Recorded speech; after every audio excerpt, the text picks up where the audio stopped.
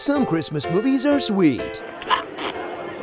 Some are funny. It was full! Others are just super weird. Hey, looky up there! But only one of them is all of those things. Bye, buddy. Hope you find your dad. Thanks, Mr. Narwhal. Elf. Meet Buddy, an orphan abandoned by his mom after a one-night stand, who's stolen by Santa, raised by a family who thinks he's a burden, and gets sent to New York with nothing but the clothes on his back to find his real dad, who thinks he's mentally ill and wants nothing to do with him. I love you, I love you, I love you! Wow, that was weird. Huh. When you lay it out like that, it kind of sounds like a Joker movie. You want to know how I got these tights? Enjoy a Will Ferrell performance for the ages, showing off his infectious joy, I just like to smile. Smiling's my favorite. his physical comedy, and his deep gratitude that Jim Carrey turned down this role and did the Grinch instead, as he gives a performance so balls to the wall insane, you won't even care that Zooey Deschanel hooks up with someone who's mentally a child. Or that Santa is real and no one seems to care. You're, Santa Claus. Right.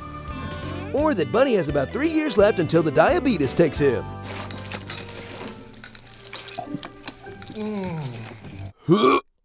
Experience the most honest portrayal of Christmas in film, where the holiday is all about cramming as much food into your mouth as you can, getting too drunk at work,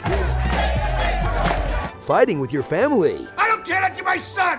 Get out of my life! and hoarding toys made overseas in horrible working conditions. But most of all, it's about having faith in a higher power. You know, the bearded guy from up above. Oh my God!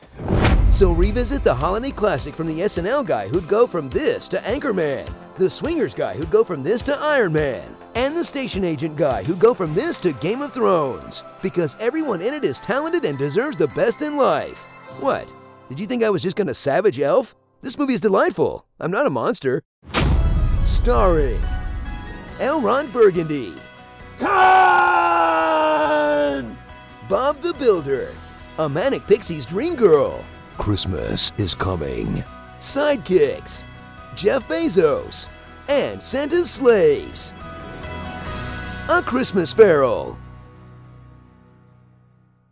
You sure it had nothing to do with the fact that I was naked in the shower?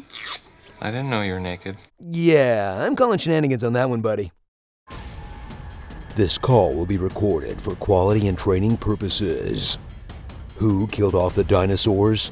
I did. Plus Ultra. My ear is bigger than this pen.